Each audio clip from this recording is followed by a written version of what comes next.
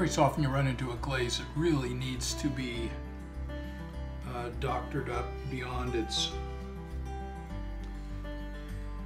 basic formula, because there are glazes that don't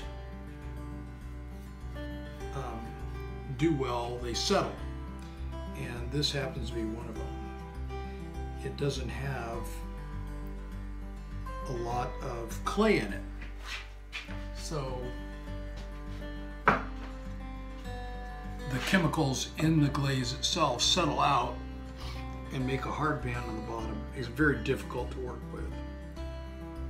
So I was taking a class, a workshop up in Reno last year, well, a year ago, the end of August last year, with John Britt, who has written a couple books on glaze chemistry and like that, and it was a cone 6 called mid-range glaze workshop. I don't do anything like that. All my stuff is several hundred degrees lower than that. But I am still exploring the opportunities to go back to that mid-range arena. I was doing mid-range work way before it was fashionable.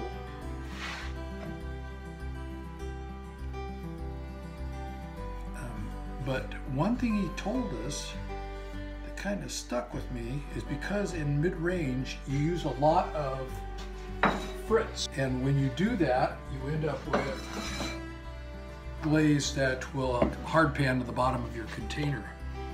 That's real common. But he said that what he routinely does, and if you look at his formulas you'll see this, he adds 2% bentonite to everything, and that keeps it in suspension.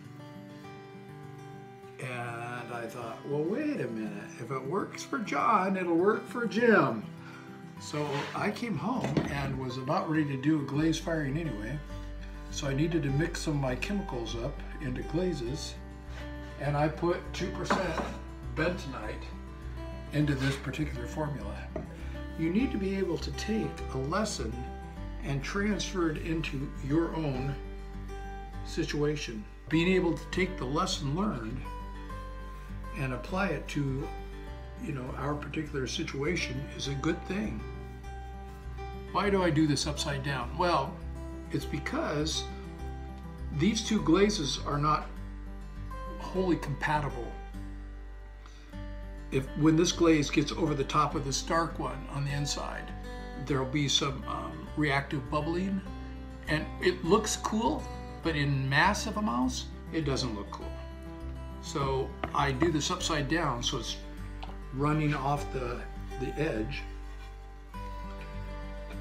and not all over the inside glaze. Pretty straightforward.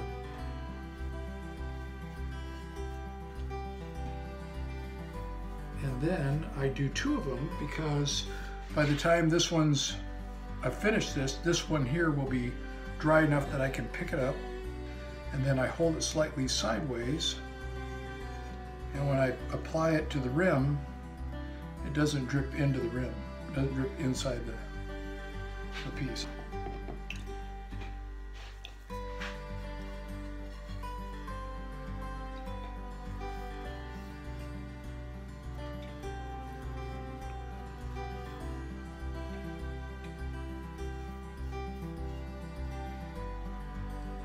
I came to the realization a few months back that I actually spend the vast majority of my time in everything but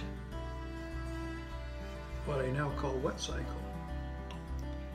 So actually making the pieces is not where my time is spent. It's in this kind of thing. Here I am glazing, and then I'll take it beyond glazing, and then I'll wash the bottoms and